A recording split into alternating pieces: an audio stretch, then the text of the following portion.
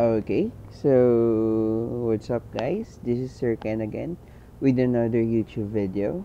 And this time, gagawin naman po natin is magsosolve tayo ng isang problem sa Java. So kung hindi ka pa subscriber ng YouTube channel ko, click nyo na po yung subscribe button dyan sa baba, and then i-ring nyo na rin yung bell para notified po kayo sa mga YouTube tutorial po natin. Okay? So, sige po, let's start na po. Okay, so yung question dito is write a Java program that checks if the array are the same. It should be true. If not, it should be false. So for example, nag-create ng array tayo. Okay?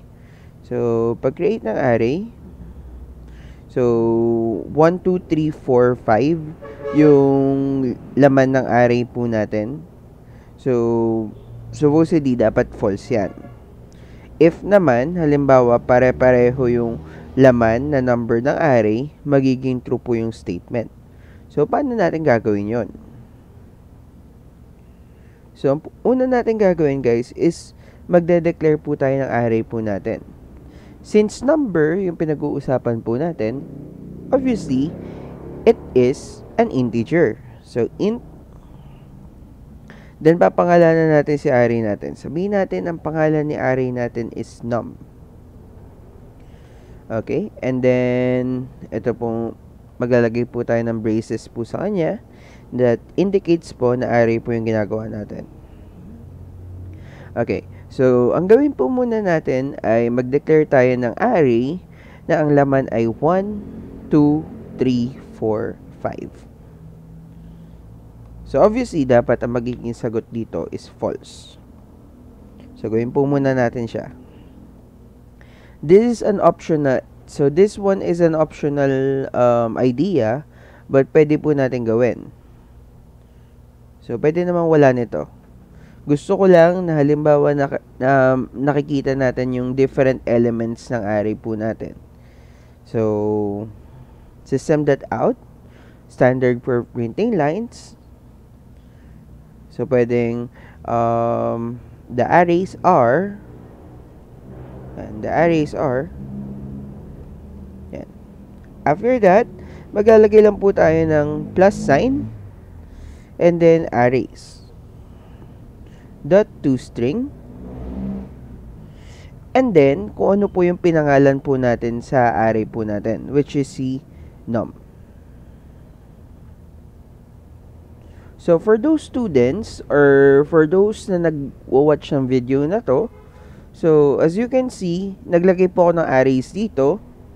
Now, supposedly, dapat mag-i-import po tayo ng java.util.arrays. So, pwede kayong, kung hindi kayo gumagamit ng Eclipse ngayon, based sa panonood ng video, kung gumagamit kayo ng mga mobile devices nyo, so, hindi siya automatically nag-i-import ng arrays po.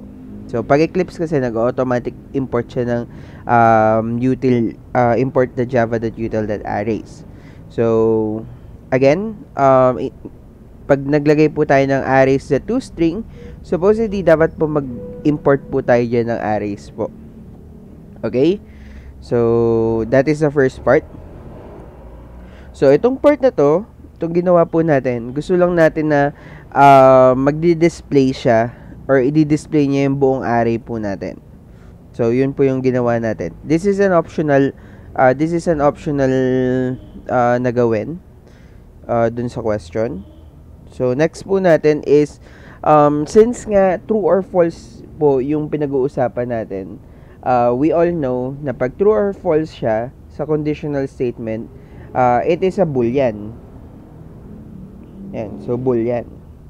So, si boolean natin, kailangan natin lagyan ng pangalan. So, gawin na lang natin na ang pangalan niya X para hindi natin siya makalimutan, di ba? Joke lang. Anyway, so, X is equal to false.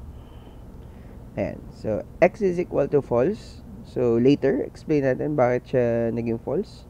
Or, hindi, explain na natin ngayon. So, probably may gagawin kasi tayo or gagawa kasi tayo ng nested for loop. So, nested for loop. po, tapos may if statement, then dun nakalagay yung condition na magiging true yung statement.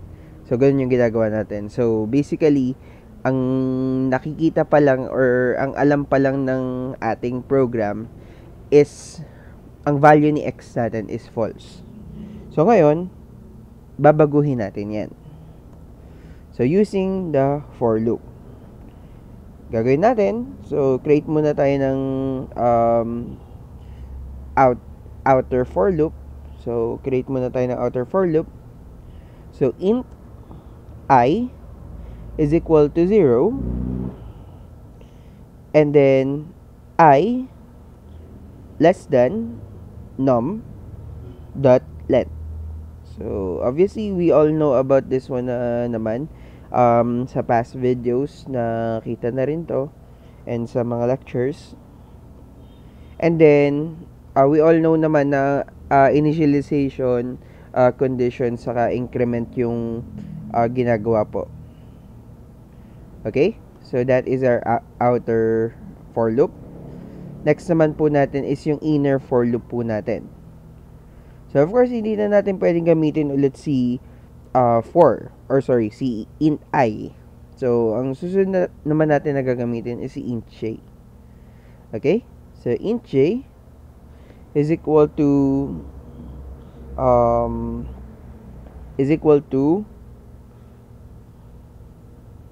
kung yung panangalan natin sa I natin, I plus 1. Okay? So, yun po yung laman ni int j po natin. After that po, j less than num dot length. Okay? Next po is yung pag-i-increment po. Be careful guys sa pag-i-increment po natin. Baka mailagay po natin dito sa inner for loop po natin is I++. Automatically, mag-infinite loop po yun pagka nagkaroon tayo ng ganong error. Okay? So, sorry. Yan. Anyway, keep safe everyone. Still recovering pa si Sir Ken. Anyway, meron na po tayong outer for loop at inner for loop. Sorry. Next part po na gagawin po natin is magkakreate tayo ng if statement. So, sa if statement natin, sobrang dali lang na nakalagay sa if statement natin. So, lalagay lang po natin is yung pinangalan natin sa array natin, which is num. And then, yung value po muna. And then, yung name ni outer for loop po natin, which is I. So, again, ang unang alam ng program po natin, si boolean x is false. Ngayon, gusto natin ma-identify siya na boolean na pagka marami, for let's say, halimbawa, 1, 1 yan, 1, 1, o, gawin natin 1, 1, 2, 2, 3, 3, 4, 4, saka 5, 5. Yan. Yan. Ngayon, gusto na naman natin malaman ng program po natin na true na yung statement. Of course, magiging true lang yung statement pag na-identify niya na may parehong laman na array ang program natin. So, kailangan po nating ilagay sa program po natin is double equal sign. So, ang meaning po ng double equal sign, which is alam naman natin, is equivalent to. Okay? So, num, j. And then, after that, so, medyo bagalan lang natin yung pagsasalita ko. Dahil medyo may hapo pa rin tayo, guys. Okay, anyway. If, and then after that, si boolean naman. So, yung value naman ni boolean natin. So, yung pinangalan pala natin sa boolean natin. So, ang pinangalan ko sa boolean ko is x. Ngayon, since meron po tayong if statement dito, pwede na natin siya baguhin. So, si x natin, instead of having false sa kanya, so, pag nakita niya na si I at si J ay pareho, or yung number nila ay pareho, so, automatically, magiging true yung statement natin. And then, optional po, pwede tayo maglagay ng break. Pag pinaran natin si program, as you can see, yan. As you can see guys, ang lumalabas pa lang po na output is yung, eto, yung toString po natin. Or lahat po nung pre-provide natin na array. Pero, hindi pa lumalabas yung condition natin. So, bakit kaya?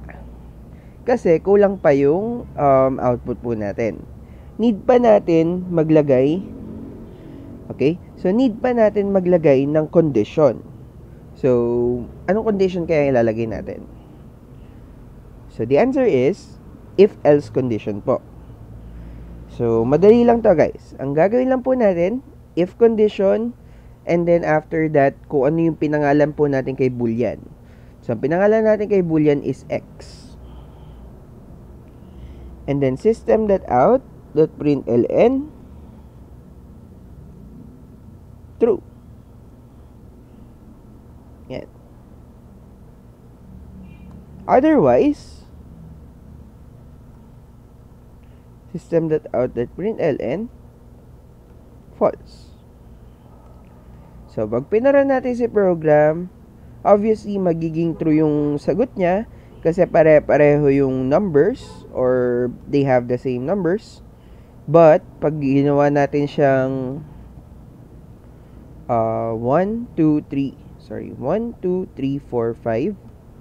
So, ang magiging sagot po is false. And that ends our tutorial for today. I hope you learned something sa short video na to. Thank you, keep safe everyone, and have a great